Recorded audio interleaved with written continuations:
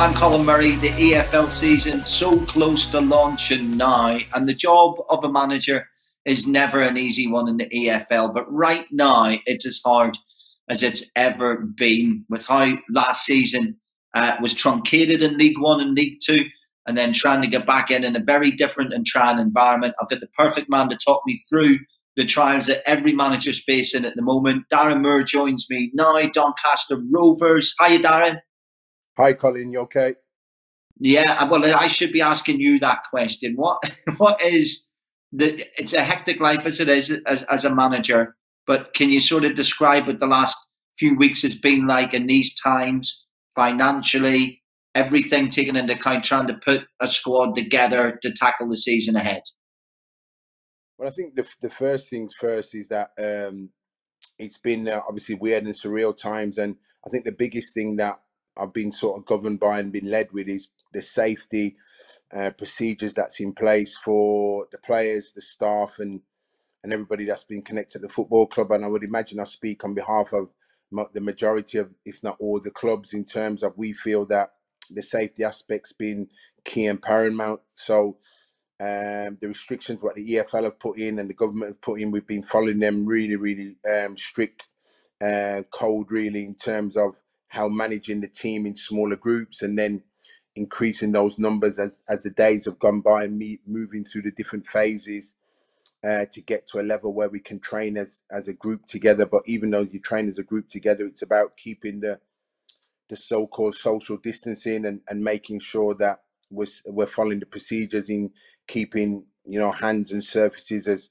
as clean and as possible and adhering to limited amount of contact. So we've done that thus far, and it saw us come on the verge of the start of the season. Hopefully, if we can continue doing our bit like everybody else, then hopefully we'll see football back in terms of the EFL, certainly for Leagues 1 and 2. In terms of financial structure, as we know, the fans are away from the football club, so it's very difficult for the clubs. Have found it very hard. You've heard, Colin, that there's been many redundancies right across the football clubs, which has been such a shame because you don't want to lose people, but that's the situation that we've been in, and that's what we're faced with and tasked with in terms of moving forward, so that the club can fulfill the forthcoming season's campaign. We've seen fans rally around clubs like nothing else. It's something that you don't want to happen, but it's been heartwarming to see. But so loans are always important in League 1 and League 2. They become increasingly so. They're almost, I have to say, they were the most vital thing this season, because there isn't the same wages that can be promised at the moment. There isn't the same longevity of contracts for players you'd want to bring in permanently. So how big a part is that going to play in League 1 and League 2 this year? The loans will be key, Colin, this season, because they'll be key for many reasons. For strength for the squad, good players, opportunity for these players from the top clubs here in the Premier League and Championship to come down and play first team football at League 1 and League 2, which is valuable for their development and their growth, but also to help the clubs that they come into. So those are where both parties, in terms of the player, it works for both in terms of going forward. Because for us, and certainly for a lot of the League 1 and League 2, for the financial outlay with the lack of the support coming in, the revenues, everything's tightened right across the board. So that's why the loans this season will be absolutely key for numerous clubs at this level to be able to fulfill the new seasonal campaign. Obviously, there were more important things back in February and March than football. But on a pure footballing level, how frustrating was it for you, Darren Moore, in your first full season, to not be able to see that through, to not be able to sort of get to the end of a full season and say, look where the progression was?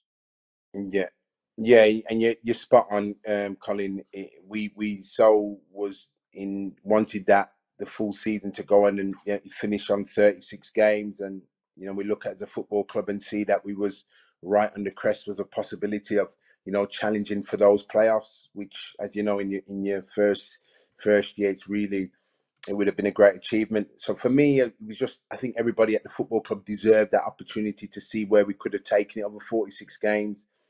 It weren't to be, because obviously, you know, safety has to prevail. And, you know, and here we are sort of 6 months on later, hopefully following the procedure and the rules to start a new campaign. Obviously, we know players have moved on, staff have moved on. So it's a different circumstances set before us and different new challenges.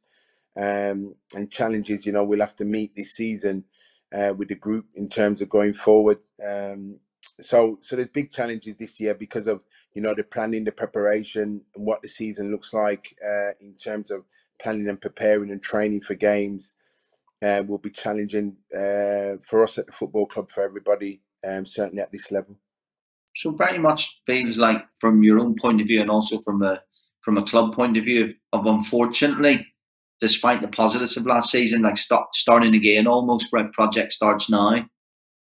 Yeah, that's right. You know, it's taking all the positives that you had from last season and trying to build on those positives and trying to get started now. It's going to be different, Colin, because, you know, we've not played for 6 months, you know, so it's incredible. So what you want to try and do is for the players to find their rhythm and the cohesion, the group cohesion, really, really quickly.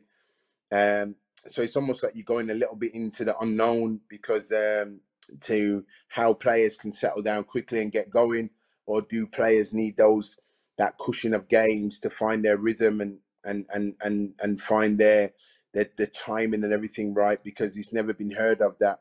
You know, the players need their bodies to perform, and their bodies have been sat resting for the last 6 months. So there's been a careful process in terms of trying to get them back up to a level of competition, but to get their bodies in a robust state to deal with the demands what's coming in the next few weeks, really. So it's been a challenge for us all thus far, but as I said, you know, there's not a right way or not a wrong way with it. What you hope for is the work you've done is you're able to start the campaign and find your rhythm really, really quickly.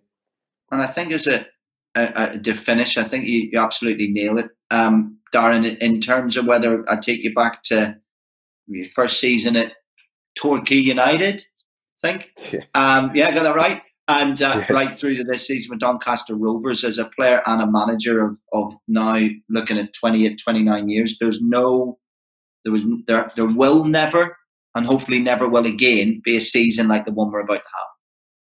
No, and that's why, you know, whether you're deemed an experienced manager or one that's just coming into the game, it will test all your skill sets in terms of your management and in terms of dealing with the day-to-day aspects of the football side of things. You know, as a manager now, in clubs, we have a duty to help to manage and oversee the staff and the players at the football club, but also the community look to the football clubs. And at this stage in time where football's been their go-to, you know, it's been shut down. So a lot of people have missed the adulation of going to football matches and having that at the end of their week, and that be sort of being in their weekly plan in terms of working hard and then having the football to go and support their local team. That's been missing.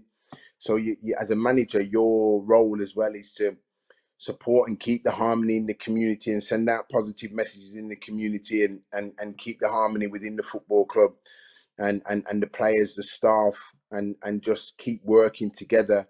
And together, like everybody else, we'll get back to what we deem what was some sort of normality in terms of that. We've seen many different aspects in terms of the Brighton Chelsea game at the weekend, where fans were allowed to come back in, but went really successful. And I believe over the next sort of month to 2 months, we hope to see that happen back at League One and League Two, because we certainly know, Colin, at this level, the revenue of those fans coming into the club to keep it moving is vital.